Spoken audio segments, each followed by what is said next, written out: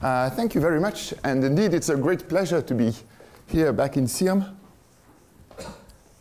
in this what looks like a wonderful week, with a small problem that I would like to be able to duplicate myself in two to follow the parallel sessions at the same time, and I think I'm not the only one in this situation. So let's go immediately to the definition, and I hope this is readable even like this. So take a group G acting on a, okay, I hoped it was still. G acting on a, let's say, a topological space. This is automatic.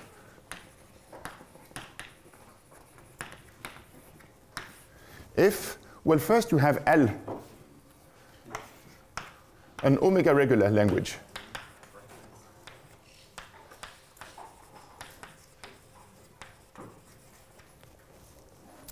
So this means that there's an automaton.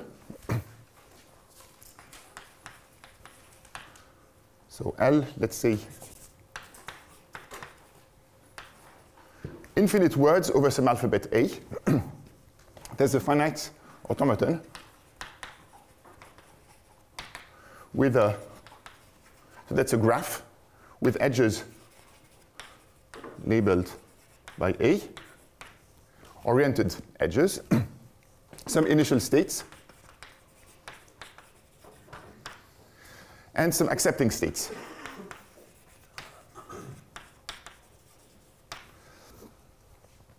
Now, since you're reading infinite words, you cannot use the standard formalism of automata and say that you stop in an accepting state, because you never stop. So the condition is sometimes called the Bury condition, which is you have to go infinitely many times through an accepting state. We're going to see very soon some examples of this. But for now, let's just take this as a definition. It sounds very weird the first time you hear it, but actually it's a good notion. So you need this. L must be a coding. So let's say this is a bijection. Homomorphism like this. And for every group element, its action must be automatic. And this is expressed by the graph of the action, but not graph in the sense of automaton, graph in the sense of classical graph for a function. So we'll say that if you look at the set of, say, pi inverse of x, pi inverse of gx, that's really the graph xgx of the transformation G. This must be omega regular. Now it's a pair of words. So it's in L cross L, if you want, as the graph. So that's in omega, a to the omega cross a to the omega. And that's the same thing as a cross a, repeated infinitely many times. So that's an automaton that accepts pairs of letters rather than letters.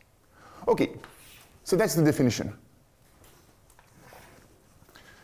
And I want to go as quickly as possible to some examples. So rather than make this too formal, let me go immediately to an example and explain the example and why it belongs to. So the example, the first example we can think about is that of automatic groups.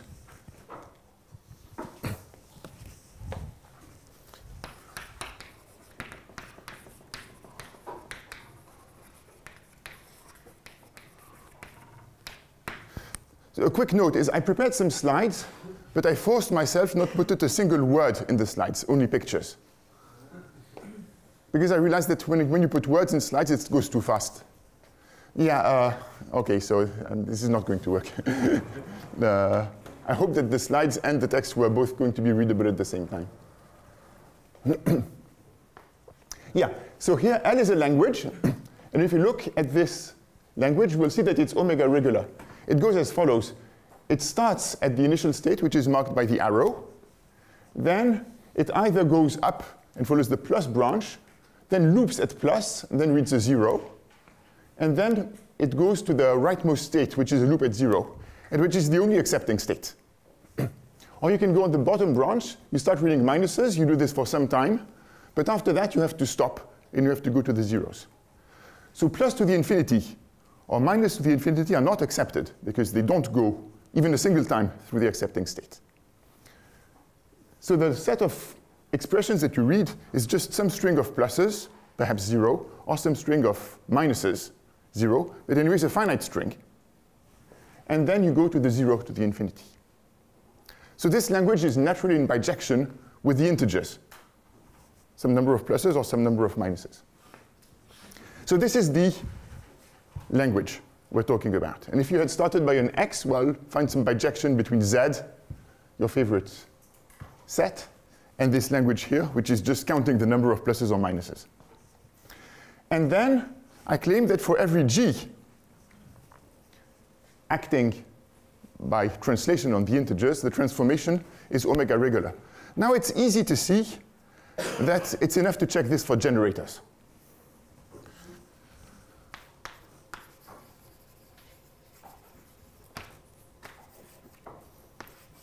So we could insert generators here.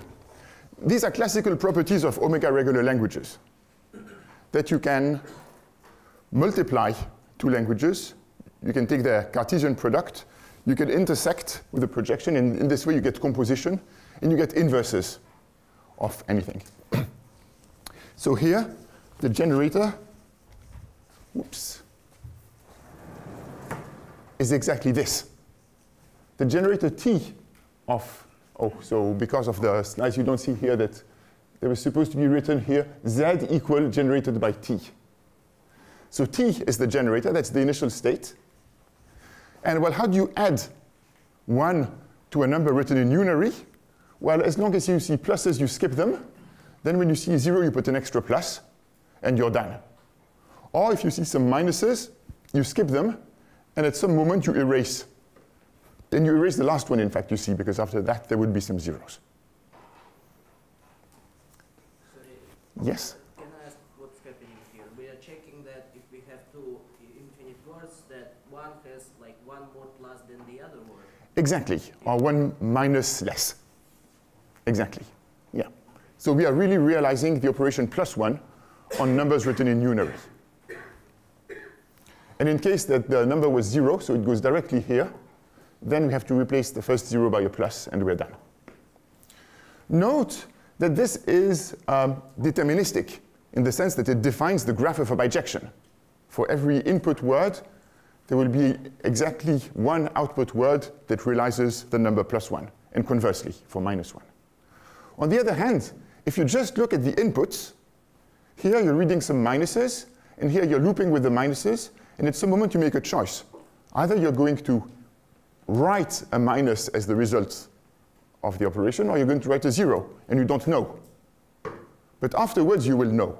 If you started to go on this branch, you must read some zeros as an input, and if you stayed here, you must read some minuses on input.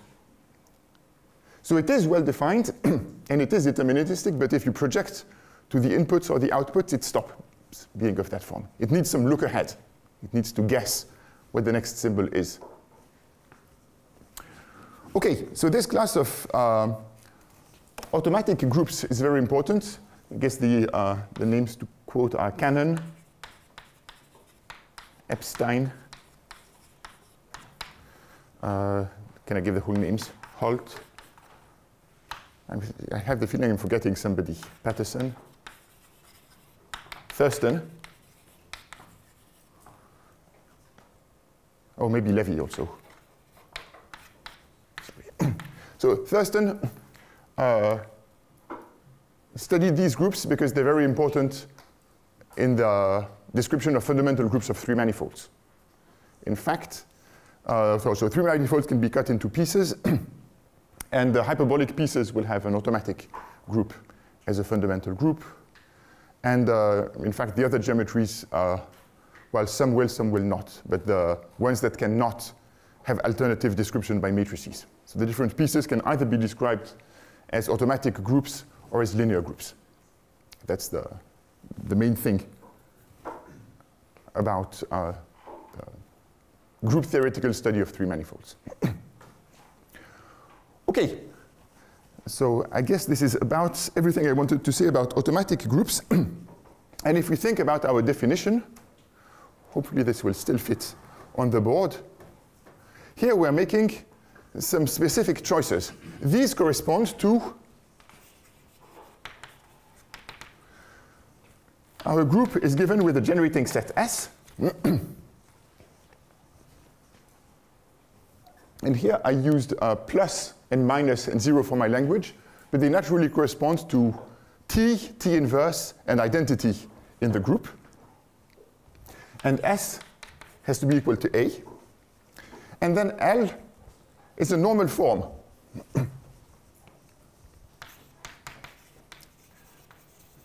It's a padded normal form for G. So here we have words, and here we have the group. Oh, I should have said also X equal G. So you look at the group with a, say, regular right multiplication action. And then the definition of automatic group, well, you can accept this one as a definition. It just says that if you're given a normal form for a group element, you can get a normal form for that element multiplied, say, on the right by a generator. And then all the algorithmic properties of these things follow from the fact that you're working with regular languages. So this notion has been generalized to what is called Cayley graph automatic.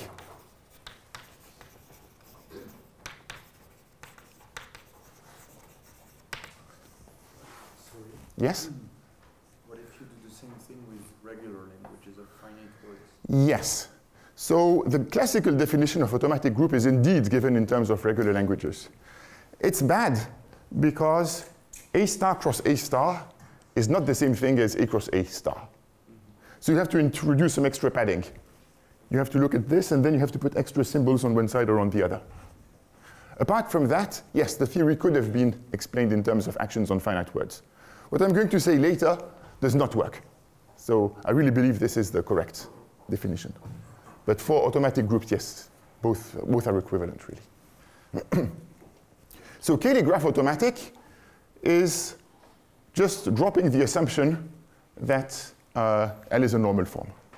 So that's just saying that X is equal to G, regular action.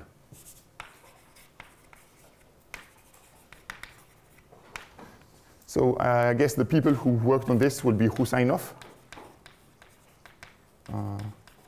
Harlampovich. Am I forgetting some names? Myasnikov, thank you.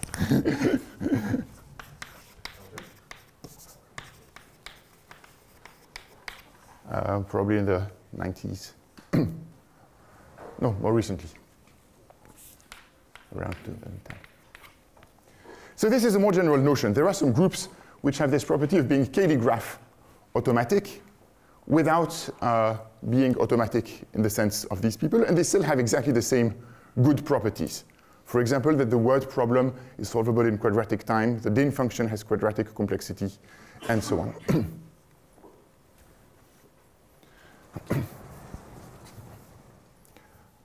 Also, yes? So in this example, being Cayley graph automatic just means the second of the two pictures is true. Is that right? Like something like the acting by a generator can be done in a regular way, but you don't need to know that. Exactly. You don't need to know that, in fact, plus can be interpreted as T, and 0 is identity, and minus is T inverse.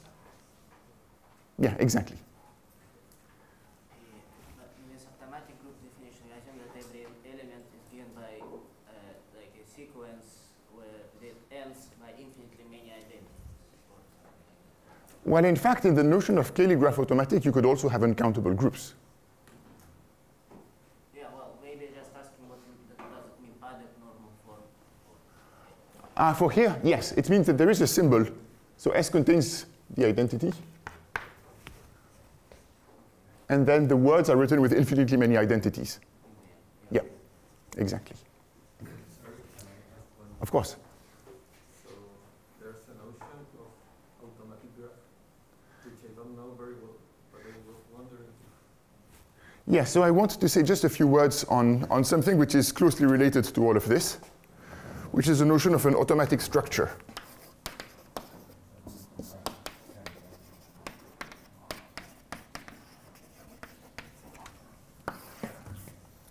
So an automatic structure is just L, an omega regular language,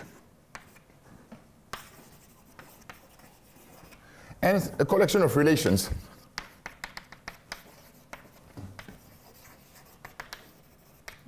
So Ri. Laurent, can you write in the middle board? Because on the sideboards the other one cannot see it. Oh. Sorry. I'll do my best. So Do you still need the example? Or we can turn it off for a second. Yes.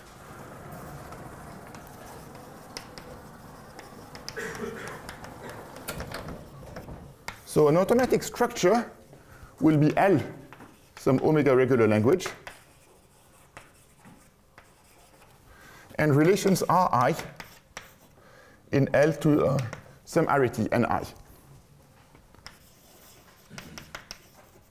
Finitely many. So really what I am defining here with my automatic action is if you're given a finitely generated group, you give yourself L, and you give yourself the graph of n generators. So you give n relations with ni equal 2, which are exactly the graph describing some action.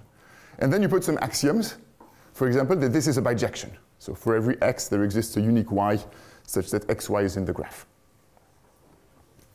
And when you talk about an automatic graph, you mean exactly this, that there is a regular language describing the vertex set, and the relation is an automatic language. People talk about graph theory, but there's no such thing as graph theory, right? It's the theory of a single binary relation. That's exactly what graph theory is. So you give yourself the structure in this sense. And there's a fundamental property that's due to Nerod and Hoseinov.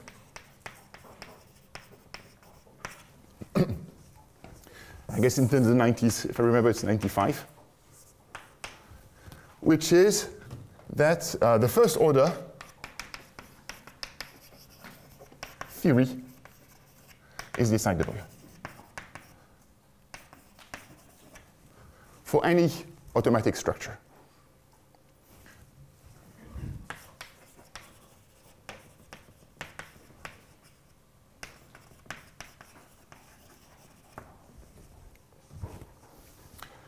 So this means you write any statement for every x, there exists a y such that for every z there and so on, and then some complicated expression using the relations.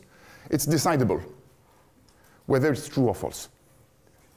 And in fact, this can be extended because you can give yourself counting predicates. So you can also write the quantifier, there exists n solutions exactly to something. There exists countably many solutions to something. There exists uncountably, that's supposed to be an Aleph. The cardinalities in this kind of structure can only be countable or Aleph 1. I mean, sorry, 2 to the Aleph.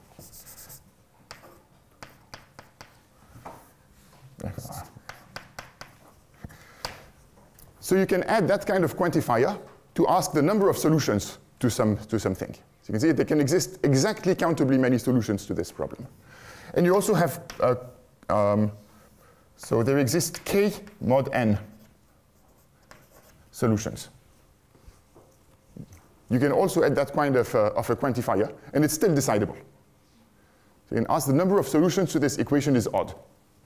That's something that can be decided.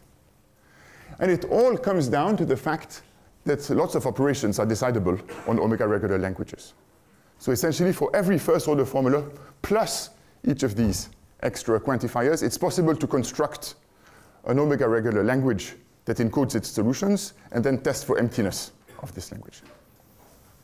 Okay, so this is something that we will definitely use. Something else I wanted to say on this in this topic? Yes. So two small remarks. One, which is that in the definition here of pi, the encoding, sometimes, can I try to fix this? You can try to make it more general. So you could ask that this is not a bijection, but that it's just an onto map, and that it has a kernel, a relation, which are the things that are glued together, and this should also be omega automatic.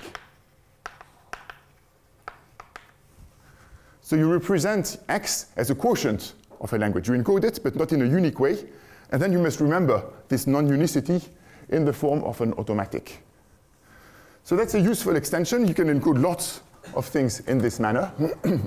I won't go too much into the details of that extra notion. But it's a different notion, right? It's a different notion. Yes, it's not equivalent. For example, here, the X I can encode has to be totally disconnected.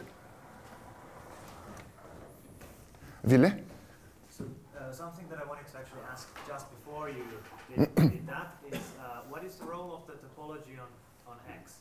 Because you could have, for example, a free action on G on some topological space, but we know that there are a bunch of different free actions. But then when you have an action on L, you can still have a free action of, let's say G is a free group. Well, L has its topology too. Yes, but so you are saying that L should inherit the topology from... Oh, yes, yes, this map, that's what the squiggle means. Yes, okay, but so we are in no way encoding the topology in the... We don't have some kind of automatic encoding of the topology. We are just saying that... Well, the topology is part of the omega structure for L. I mean, okay, so you are saying that this bijection has to be a homeomorphism Yes. where L already has the counter topology. Exactly, yes. Okay, because... And then in the more general notion, the map pi should be continuous, surjective, and the kernel will be some closed relation expressing what is glued to what. Yeah, exactly. Okay, the other small remark is you could have wanted to define an automatic structure for a group by saying that its multiplication table is automatic. So maybe a quick warning sign. We could, but we don't do it. We could ask, say X is equal to G, and then you look at the graph, maybe equal to L. You look at the set of triples X, Y, Z, such that XY is equal to Z. That's really the whole multiplication table if you want. And you could ask this to be omega regular. That's a very interesting notion, but it's almost entirely disjoint from what we're doing here. So here we just say that the generators individually give automatic transformations.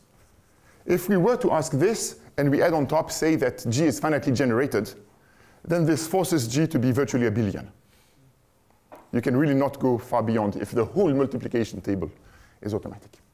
Okay, it's high time to get back to my examples. So sorry about the back and forth. Can I do both? No, I cannot do both simultaneously.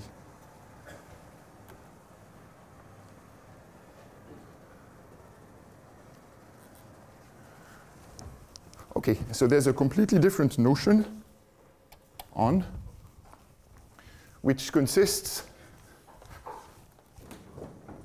now of really using the fact that the action doesn't have to be free. So here I give the example of Z squared. Here, take as a language just all the words over 0 and 1.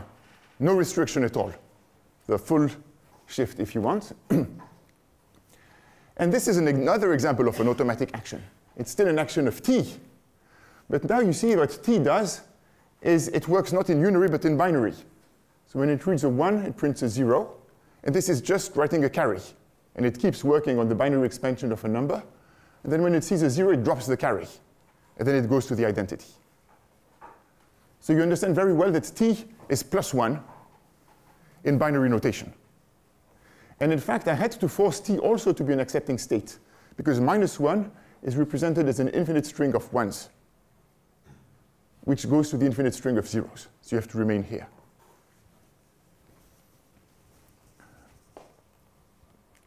Okay, and another example is this group generated by two transformations, A and U, which are both of order 2. So A just flips the first bit. 0 goes to 1, 1 goes to 0, and then it does the identity. While U, here, skips all the 1s it can, then preserves the next 0, and then does a flip by A. And again, U has to be accepting if I am to read an infinite collection of 1s. So this is the whole universe of automata groups, and not automatic groups. A theory that was developed by different people, but certainly Alyoshin was very important. Grigorchuk, and we're going to get very soon to his work. But Eilenberg also contributed to this topic, as did Hungarians such as Gecek. And if we focus on this example here of this transformation with a U that loops on the 1, you see U loops on the 1 and then transitions to this operation of flipping a bit. And we can take this transformation and explode the U into 3 states called B, C, and D. And they do the same thing. So they loop on a 1, and then they preserve the next 0. And then this was supposed to be 0 goes to 1, 1 goes to 0. So this is the A that we had before. But you see that depending on the value modulo 3 of where we are in the cycle, we will sometimes do an A and sometimes not do anything and preserve.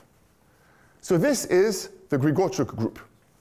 That's a famous example of a group which is infinite torsion. So every element has finite order. And also a group of intermediate growth. So if you look at the number of group elements that you can write as a product of n generators, you will get a function which is something like e to the n to the 0.76.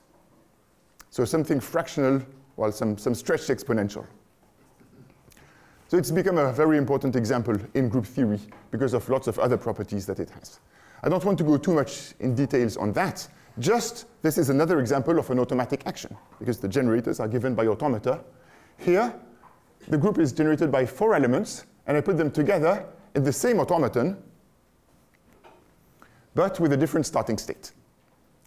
So the starting state is indicated by the letter that I wrote in it. Okay, so that's a special case of an omega regular or automatic action. And an important feature about these is that they have no look ahead. So not only do you act on infinite strings as the definition asks, we also act on finite strings.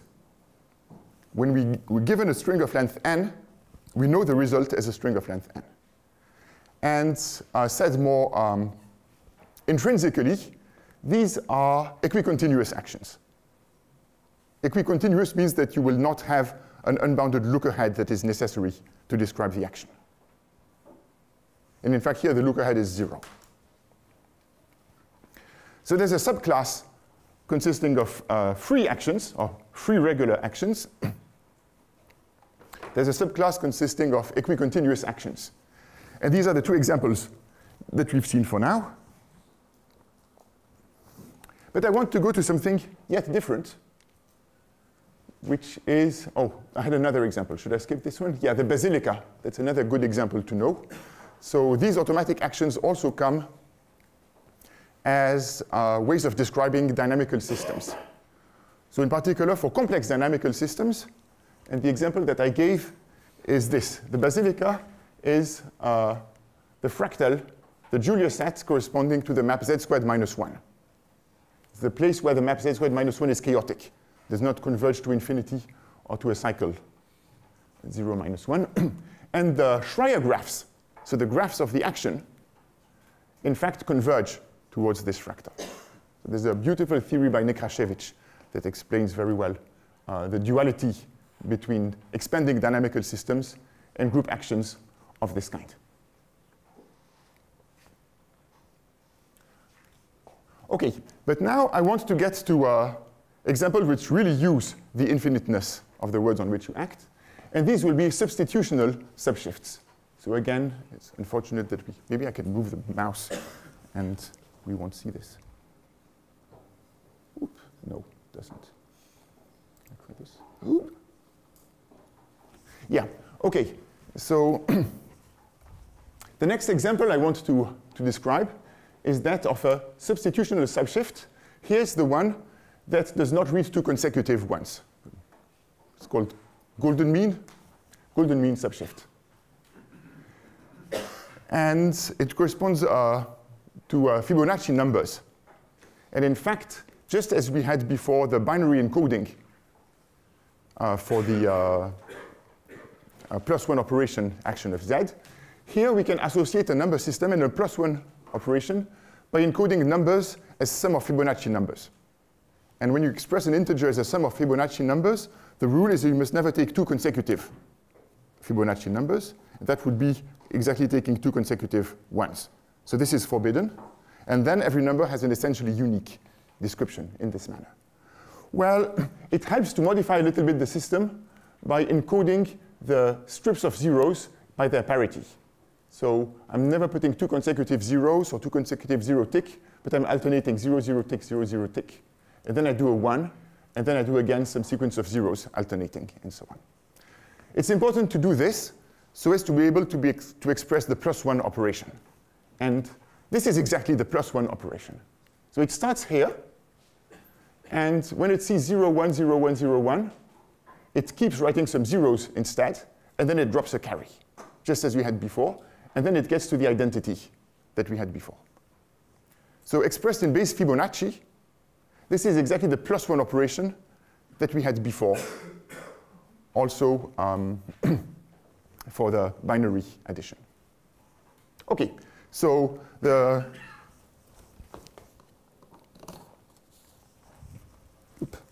again, remove this.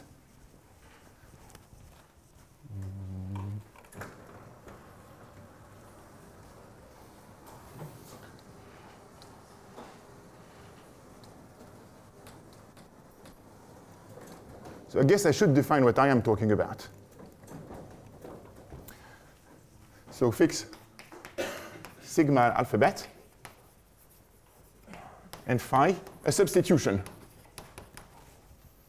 Just for every letter in sigma, we give ourselves a word. Let's take also an initial letter. And then we look at iterates of our letter under the substitution. And let's assume that this contains all letters. Then you construct a subshift X, which is the set of sequences by infinite sequences indexed by sigma, such that all subwords are subwords of phi to the n of sigma 0 for some n big enough. So the language of the subshift, namely the subwords that you see, are exactly the subwords that you see inside iterates of this substitution. So this has an obvious Z action, which is just shifting a sequence. On the other hand, to understand it as a space is pretty complicated. It's just the set of words that satisfy this property. So easy theorem, this is an automatic action.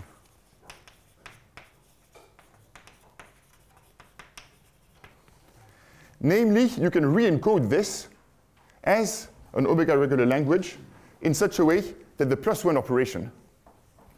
Yes? So if you give any phi, is it clear that X is non-empty? So if you give any phi and it does not satisfy this property. No, every phi is such that eventually phi to the n contains a letter. Yes? Then you always can find at least one. Yes. Yes. Well, the action on the empty set is automatic. But to answer your question directly, yes, it will be non-empty. Because you can take all these phi to the n of sigma 0 and extend them in an arbitrary manner, and then take an accumulation point. So just by compacity. So so it should be finite. Well, if I say it contains all letters, that's automatic. But, yeah. Yeah. So this is an automatic action. This is not difficult, and it's essentially rephrasing what has been done, say, using Bratelli-Vershik diagrams. Except that most of the theory works very well in the measure category, and here we really want on the nose the spaces. Okay, this is an automatic action, and it's very far from the Grigorchuk kinds of actions, because this is expensive. Every action on a subshift is expensive, meaning distinct points can be made at a bounded distance apart using the group action.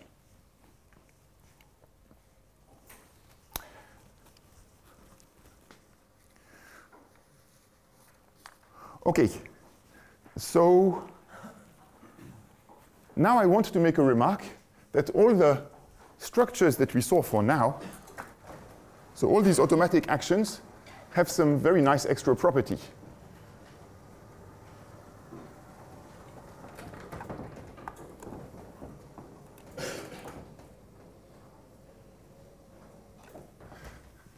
And this is that they are bounded actions.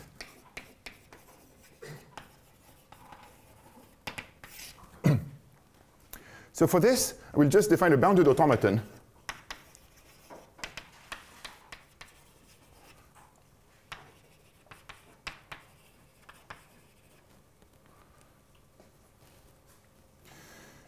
So they will be the automata representing the actions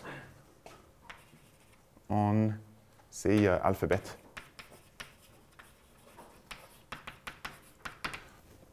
A cross A. So these are such that there exists a bound, B, such that for every n, if I look at the number of paths in the automaton from a start state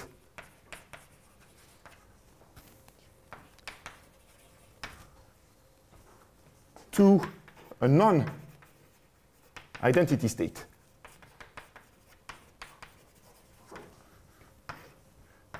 this number of paths is at most the bound B. So I could flip back to my slides, but if you remember, for the adding machine, the von Neumann-Kakutani transformation, there was just a single loop reading ones and printing zeros. For the U, there was a single loop reading ones and printing ones, and then it went in finitely many steps to the identity. For the Grigorchuk group, there was a 3-cycle going through the ones, and then this was feeding away to the identity. And for the last example of the Fibonacci subshift with the +1 operation, there was a cycle going from 0, 1 to 0 tick, 0, 0 tick. And so you could remain on this cycle as long as you wanted, but then you had to go to the identity. So in all of these cases, there is for every n, at most probably 2 or 3 paths that do not lead to the identity. It's also clear that this property of being bounded is preserved under composition and under inverses. Inverses is obvious, you're flipping input and output. And composition, where the constants b will multiply at worst. So this defines a subgroup.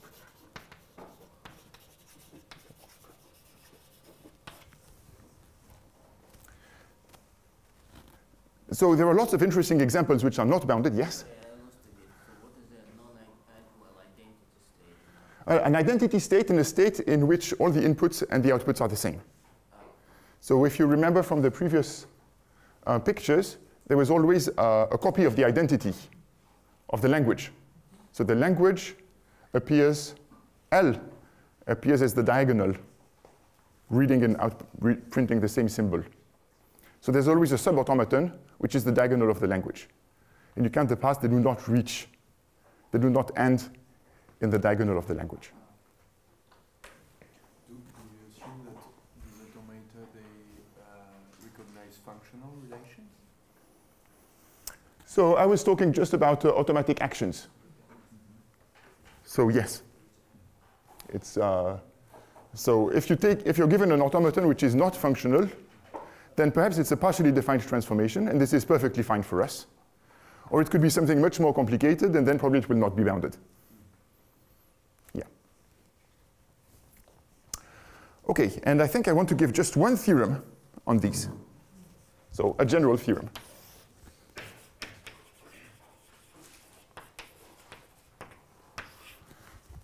Which is that if G acting on X is bounded,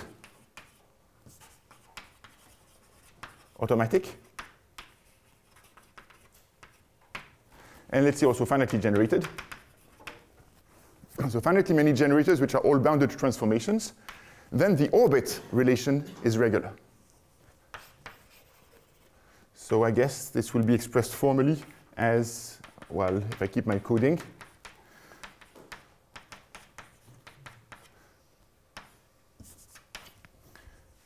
that's what we had before for the graph. But here I do this for all x in the language and for all g in the group. So it's presumably a countable union of relations. So this is regular.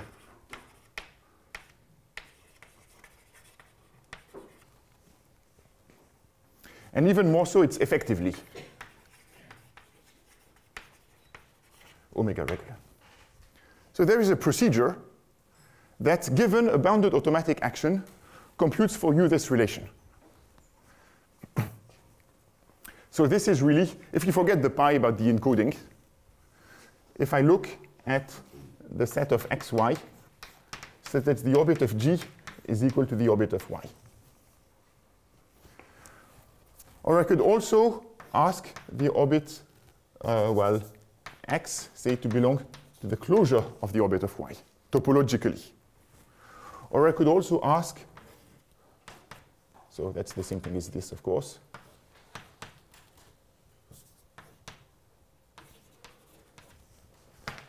There are lots of variants of this result.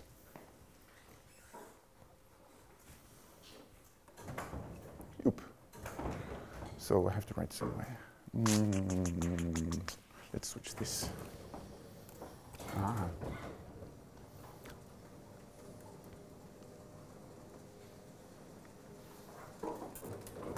I should stop in 5 minutes, right?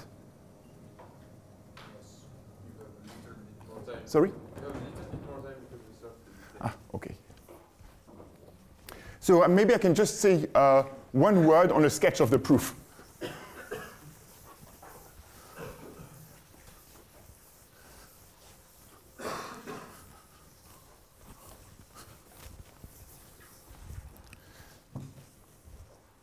So idea of proof.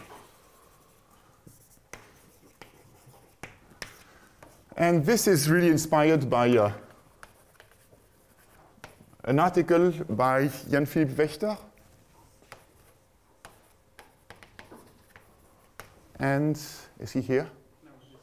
No, okay. I think Bondarenko. I'm not entirely sure about that. Well, the question mark is for this plus. Well, the question mark is for the whole thing here. So they prove, they have a very nice paper that proves that given a bounded action, but in a more restrictive setting of no look ahead, it's decidable if the group is infinite. But in fact, the ideas are very close to what is necessary here. So you construct transducer. So you construct an automaton for this relation. Let's call this orbit relation.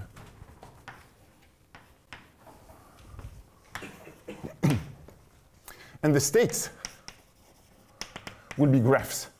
So it will be Schreier graphs.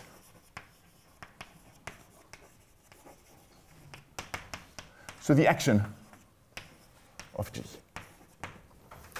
And at your initial state, your graph just has finitely many generators that say how you act on a point. And then you will recognize some pairs of letters A, B, and this is exactly how you recognize the relation.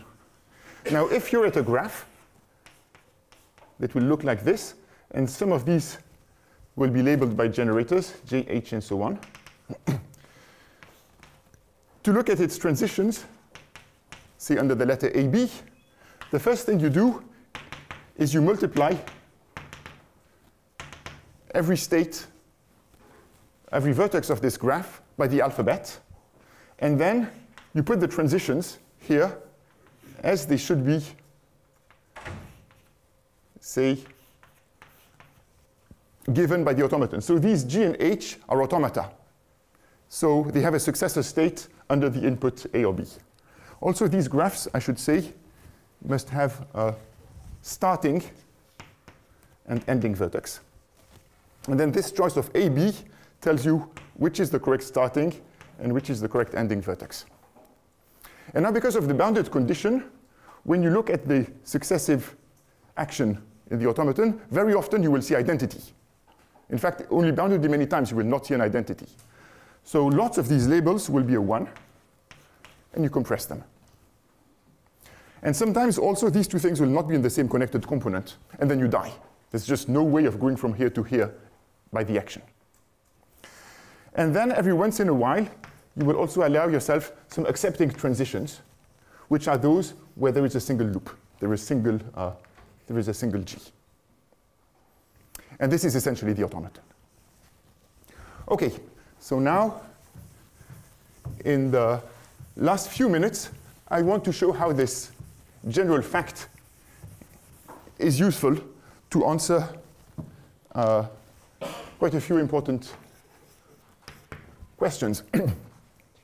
So in particular, if you're given a substitutional subshift, meaning you're given the substitution, and you're just told, well, it is what is defined by this substitution. It's decidable. So it's decidable if the shift is empty. But this was already known, right? You had asked this question. Yeah. So we can decide other things. We can decide if it's periodic. So every point is periodic. Let me put empty. It's decide if it's aperiodic. It's decidable if it's minimal. It's decidable if it's topologically transitive. And quite a few other such things. So, for example, to decide if it's periodic, well, you have to ask, is it true that for every x, there are not infinitely many points that you can reach by the z action? And this is exactly a first-order formula in what was erased here. It's expressed with these counting quantifiers. To know if it's aperiodic, you have to say, for every x, there exist omega many points which are reachable under the orbit relation. This is also decidable thanks to these quantifier-enhanced first-order formulas. Minimal means every point has a dense orbit. So using this one, that's also directly testable because you can express it as first order. Topologically transitive means there exists an x for which the closure of the orbit is everything. It's also, oh, you're here, Jan-Philippe. Oh, I was told that you were in the other room. So this is joint with Yevgen, right? Yes, good. So these are decidable, but for complexity, we have to go via this crazy first order thing. Yes, if you want to estimate the complexity in terms of how difficult the substitution is, that's a very interesting question, and I haven't thought enough about it. I would expect this to be very difficult. I mean, Sorry, is that, does that need to be bounded action or every substitutional substitute? oh, sorry, I completely forgot. Yes, so that's another theorem. For substitutional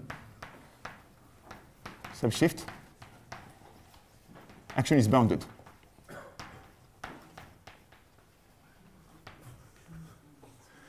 In fact, I have sort of an idea. It's purely speculation. But I expect, in fact, that a Z action on a Cantor set will be bounded if and only if it can be written as a substitutional subshift. And here's a notion that I have never seen in the literature, but maybe some people on substitution know this. Take a substitution, so take a subshift for which the language is the set of subwords of an EDT0L language. Right, so this defines a subshift. If the EDT0 language happens to be just iterating one morphism, then it's substitutional. So I would expect that a Z action on a Cantor set is automatic if and only if it can be written as an EDT0L subshift. You have the dynamics on the EDT0L by substitution. I talked to Sebastian about this in the bus.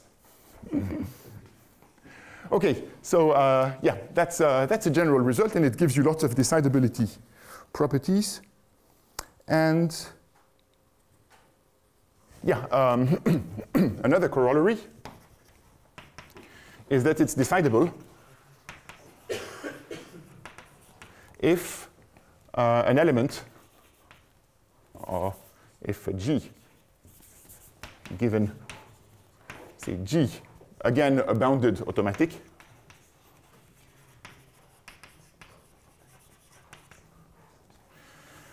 so given here this decidable, I should switch the order.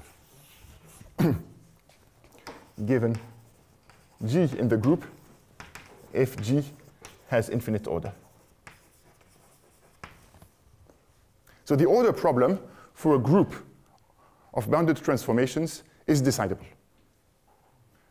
And that's again because, well, you look at the restricted action to the cyclic group generated by G, and you use exactly these results. So this was already known for equicontinuous actions, so actions on trees with no look ahead. But it's true in this much more general setting. And I want to give a warning sign also. And this is myself plus Mitrofanov, which is that it's undecidable for general automatic actions.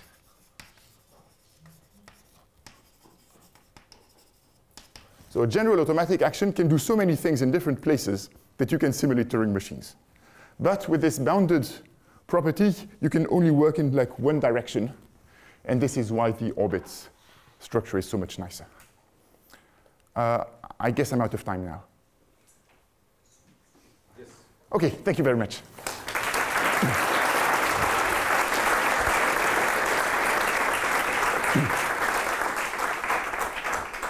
Is there any question? Dima.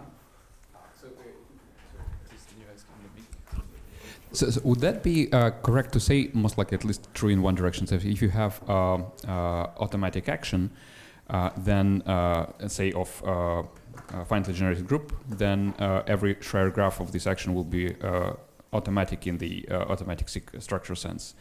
And then is that true in the opposite direction as well? Well, if it's a marked graph in which you remember which generator is which edge, then it's exactly the same notion. Yes. It's exactly, I could have defined them as Schreier automatic as opposed to Cayley automatic, if you want. No, but I mean, if you remember with labeled graphs. You have infinite family of these Schreier graphs, like, for example, talking about the group actions on the boundary of rooted tree, right? So there is an uncountable number of Schreier graphs. Yes. And then the original action on this boundary will be, I guess, automatic, if only if all the Schreier graphs will be automatic. Is that the case? So what does it mean to say a Schreier graph is automatic as a graph? As automatic structure. OK, so that's not true. That's my question. Yeah, it's not true because the Schreier graph that you look at, if you just look at one graph, requires you to take one ray and then look at the action on that ray. Yeah. So in many cases, this action on that ray lets you recover what the ray is. So different Schreier graphs will be non-isomorphic. Yeah. And then you have uncountably many. You have a continuum of different Schreier graphs, so they cannot all be encoded by finite data. as here. That's right. What is true is that if you look at all the Schreier graphs of periodic sequences, for example, then these will be automatic if and only if the whole structure is automatic. Right. So, for Yeah, example, so you can get down to the countable world if you want. If you consider just some automaton group and its action on the boundary of the tree on this counter set, it will essentially never be automatic. Oh no, the whole action will be automatic. But yes, just not extracting a all leaf yeah. is not automatic. Thank you.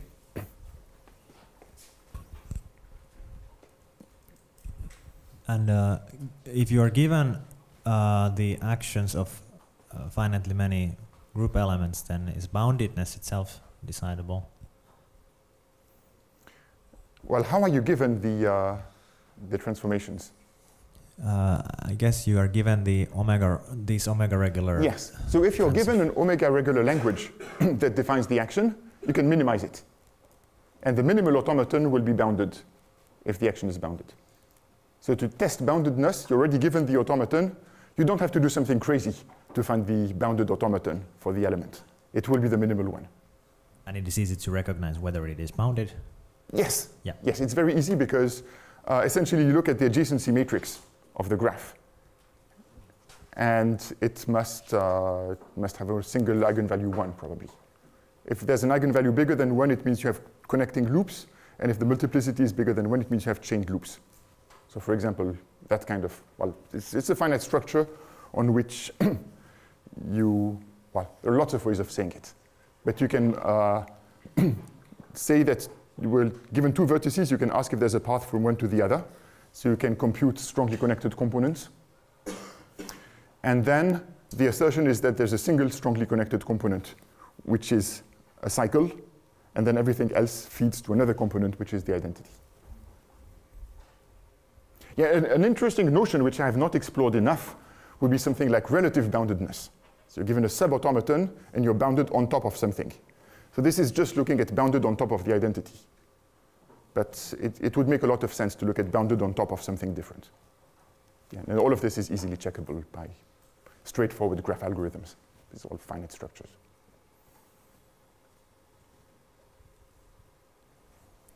No more questions? Well, then,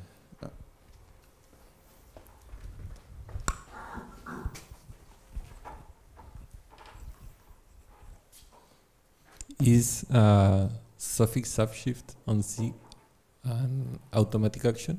Oh, yes, yes. So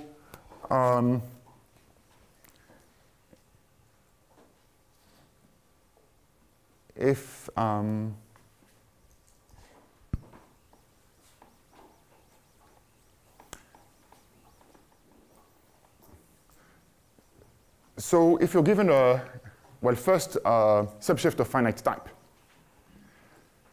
you can look at the one-sided shift, and that's automatically going to be a suffix, automatic action, because the automaton can just delete a letter and keep acting. If you're working with a two-sided shift, you can also use a trick like this one, pushing and pulling, a conveyor belt kind of description. Whether this fits, in all cases, you can then take quotients. So take quotients of subshifts of finite type, so suffix shifts, by putting an extra layer of encoding. Okay, I'm slightly nervous whether it will only work for n actions and not z actions. But then definitely suffix for n actions is part of this, yes. Okay, sorry. So then the automaticity of the action is kind of easy, but I guess that the structure of the space is encoded on that L, which requires to be so regular. For a suffix shift, yeah, you would directly have the L. And the action will be by deleting a letter on L.